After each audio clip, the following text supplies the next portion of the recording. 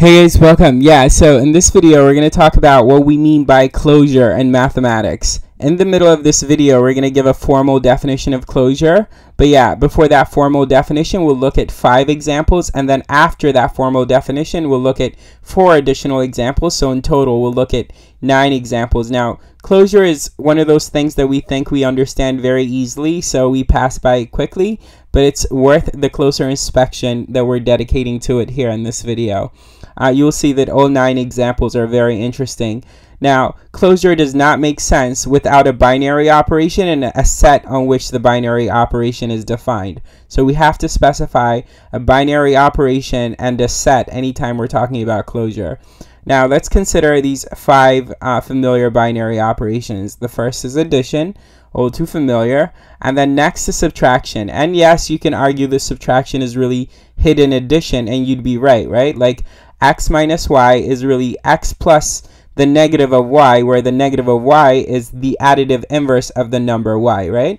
Okay, cool. Next is multiplication, and just like how we argue that subtraction is hidden addition, we can argue that division is hidden multiplication, and again, you'd be right.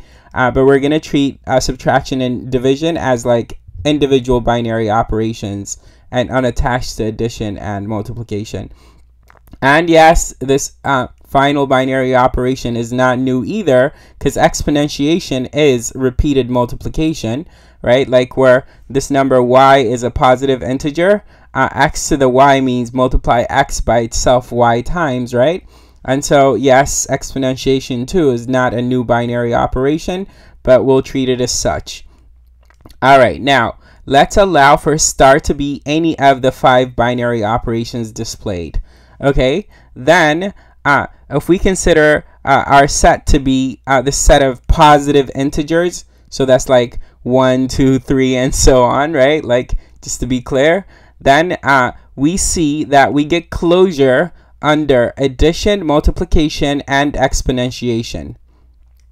That is, for any xy in the positive integers, x star y is going to remain in the positive integers if star is addition, multiplication, or exponentiation. These are pretty self-evident things.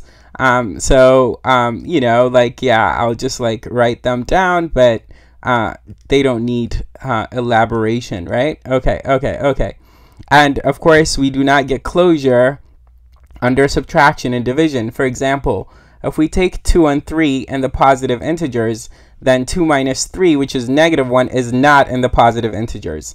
Yeah? Okay, cool. And similarly, 2 divided by 3 is not in the positive integers. And so division is not closed when the set is the positive integers, and neither is subtraction. Yeah? Okay, cool. So here's what we just said summarized at the bottom. All right, so the formal definition that we promised. So for an operation star on a set S, S is set to be closed under star if x star y is in S for any xy in S. So that's the formal definition. And so as per promise, let's look at the kind of slightly more interesting last examples. So the instruction is, say which of the following sets is closed under the given binary operation. So first, let's look at R under division. And we quickly see that R under division is not closed, because if we take A and R and divide it by 0 and R, then A divided by 0 is not an R, right? Okay, cool. So not closed.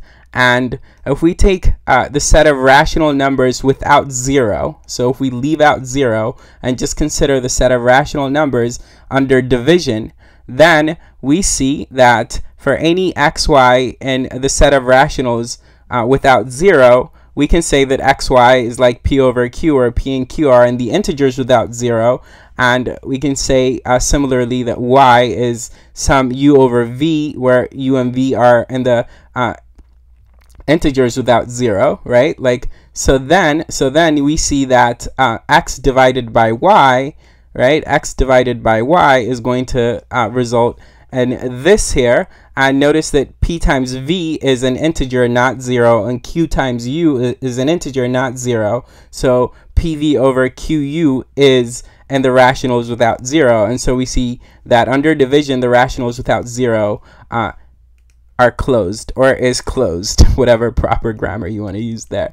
All right. And 3 is the set of positive rationals under exponentiation. Remember, the number 2 is a rational number, a positive rational number to be specific in context, and so is 1/2, right?